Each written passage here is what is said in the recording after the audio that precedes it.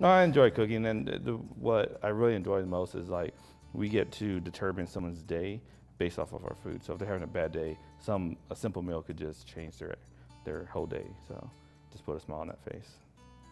I'm Joe Mendez. I'm the executive chef for Embassy Suites and 1887 Social House. Well, I started cooking. My first job was Pizza Hut.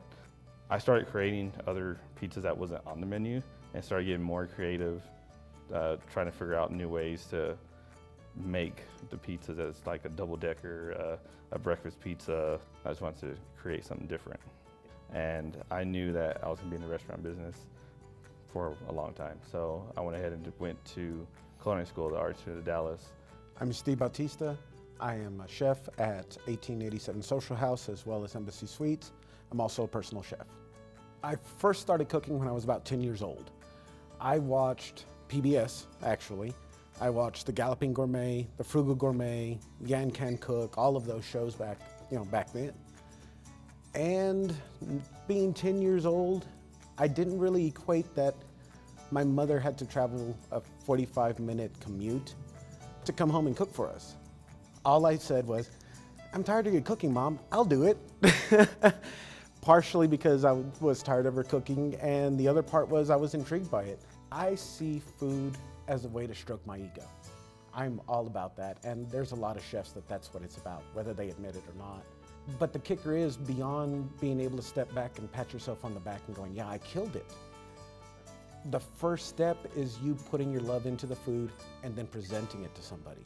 And we combined our culinary minds, and we're gonna try to make food not look like food. And we're gonna have a caprese salad, and it's going to be unlike any caprese salad, most likely than anybody in Amarillo has ever seen. Yeah, we're gonna transform the ingredients. Again, caprese salad has mozzarella cheese, typically tomato, basil, some balsamic glaze, and we're gonna transform all those ingredients to something that's different. So we're gonna make a basil gel, and we're gonna have cubes of the basil gel along with the tomato that looks like a sliced tomato. And then as far as the balsamic, we're gonna make balsamic caviar. So we're gonna transform the liquid balsamic into little small round balls like caviar. So with that, we're gonna just transform the ingredients to be something else, different shapes, different sizes, different textures. What we're going for is to almost assault you on as many senses as we can.